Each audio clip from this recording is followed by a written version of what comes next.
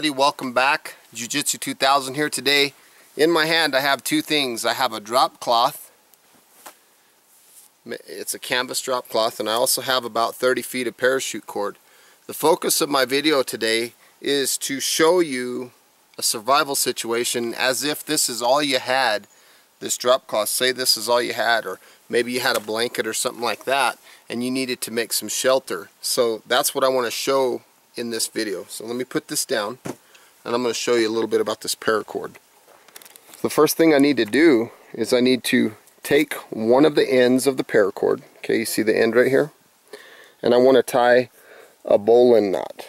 Okay, so I'm coming around, coming over. See, this little tail is in front, making a little loop like that. And I'm making my small loop in the back. So I'm going to come in the hole underneath the long end, see that? And back out of the hole. This will create my bowline knot. It's a very good knot to use. Now, I like to put the tail of my bowline on the outside. Some people put the tail on the inside. But this is going to be my bowline. And what I'm going to do with this is I'm going to run it around the tree over there and use it as my ridge line for my shelter.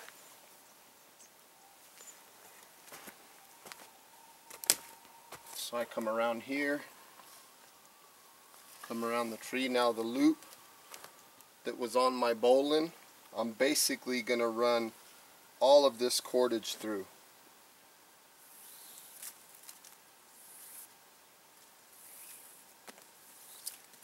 And what this will do is this will make me a good tight ridge line. I'm going to go a little bit higher today than I normally do. Normally I go about waist high. I'm going to go a little bit higher. Let's go about the height of this branch or so. This will give me a good height. It's not real cold. So I'm going to run this all the way down to the other tree at the other end, and I'll show you what I do over there.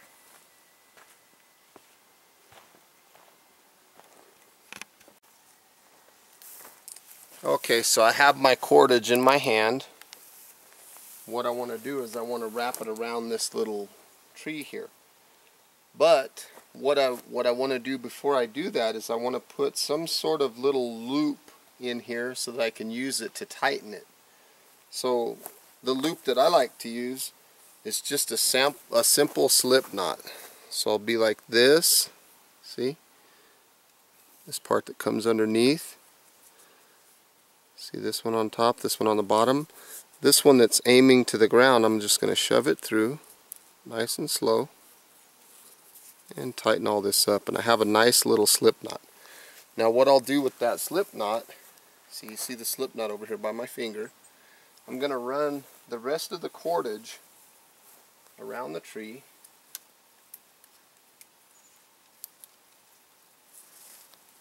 And my goal is to come back to that slip knot.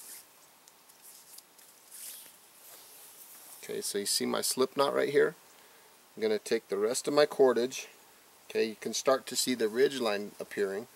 I'm going to take the rest of my cordage and I'm going to run it through the loop of this slip knot. See that? Now from here, when I pull this cordage here, it tightens the whole line. The whole ridge line gets tightened. See that? Hope I can show you that without getting in the way of the camera. See that? Puts a lot of pressure on it, and it gives me a good tight line. From here, I want to pinch this area together. Once I get the line tight where I want it, and I'm going to set both layers over and pull the tail through and jerk it back against the slip knot. And this little tail right here is a good tail that I can use to put the corner of my tarp into. I'll show you that in a second. Okay, here's a closer view of what I just did. Now you can see that this slip knot has like a tail on it. The purpose of this tail is if I pull it, what'll happen is it'll undo my ridge line. It'll loosen everything. See how loose that got? Now let me tighten it back up and I'll show you how I tied it again. So I'm here, I'm pulling. See, there's my slip knot. I'm trying to do this so you can see real clearly what I'm doing. Okay, see how I'm tightening it all up? Right there, this little bite right here is what I'm talking about. This is the bite that you want to hold with your index finger and your thumb. This portion of the line over here by you, this is what you want to lay over top of the ridge line and reach through and pull the tail through. Then you pull this back onto the slip knot and everything will come tight. And again, this is the slip knot that you could use to hold one of the corners of your tarp. Now, if you have a little bit of excess line over here and you want to get rid of it, just run it through your hand.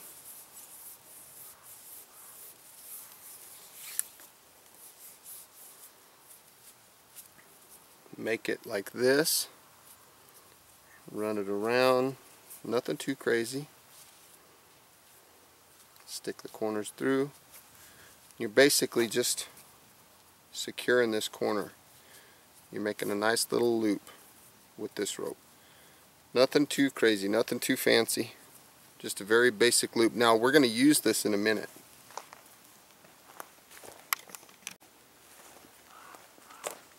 Okay, so I have my drop cloth in my hand, and what I want to do is I want to get the lengthwise. I want it lengthwise with the shorter distance coming back, and I want the long distance going left to right. So I'm going to kind of unfold this thing and take a look and see which way I need to move it.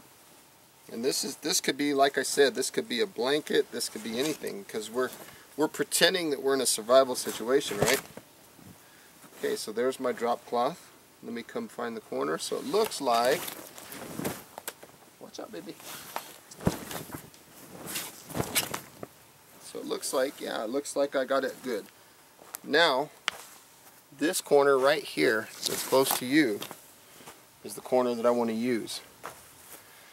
And you're probably looking at the drop cloth and you're saying, how are you going to attach that? You don't have any grommets. Well, that's one of the reasons why I left this tail and this nice loop on this slip knot.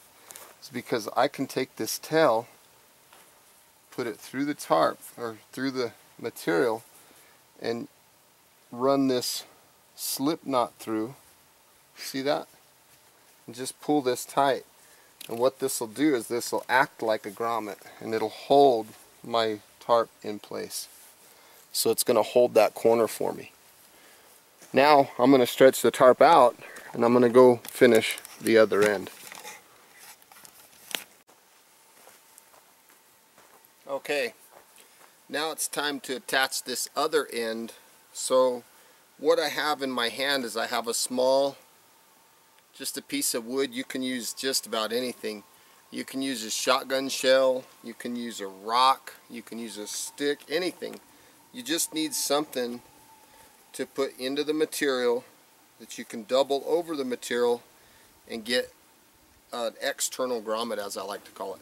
Now, the knot that I like to use to hold that is a lark's foot or a lark's head, and that works really good. But before I can use that, I need to attach this line to my ridge line using a prusik knot. So I'm going to basically make 3 knots through. 2, 3, and what the prusik will do is it's a self-tightening knot. It's a slip knot, if you will. It's used very commonly in climbing and applications like that.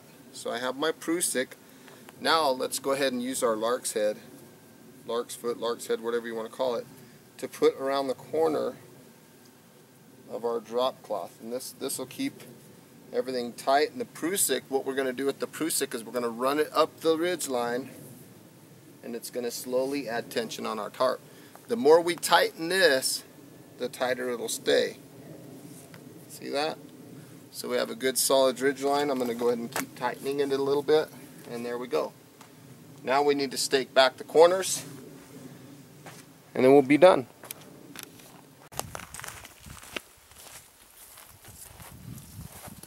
Okay, so now at this point I'm just going to drive a stake in the ground, and I'm going to kind of lean it away from my shelter. Nothing too crazy. I just use a little stick here to dig a little hole under it. I'll show you my stakes here in a minute. I have special stakes that I like to use. I have in my hand a small pine cone. And what I'm going to do with this little bit of paracord that I have is I'm going to connect this again to my tarp. So I'm going to do just another slip knot here. Put an overhand knot in the end of it so it doesn't slip out. Let me redo that. That's not the way I wanted it. So a small slip knot. I'm going to run it over itself. And this is going to be what I'm going to use to catch the corner of my drop cloth. I just put the pine cone underneath and I use this like a lasso to catch this corner. See, I have a lot of spring to it. Now I'm going to come through, stepping on my line here, come through, and I need to do kind of the same thing that I did with my ridge line. I'm going to make a small slip knot here, step on my cordage, run my cordage through the loop on my stake in the ground, and now from here I'm going to run the edge of this through the slip knot again, just the same way I did the ridge line. Now from here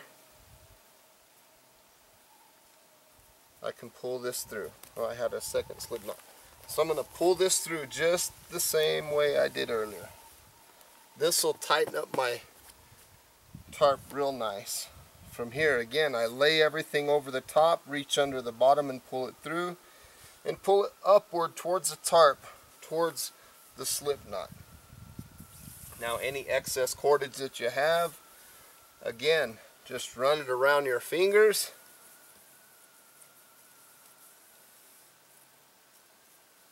And then tie it off together so you have like a little bundle.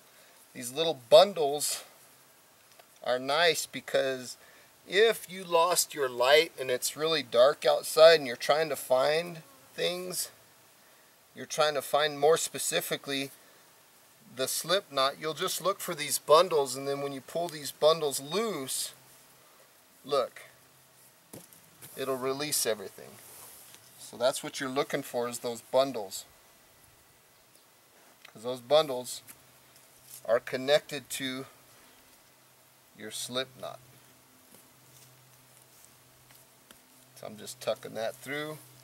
A couple more hits on the stake and we're set.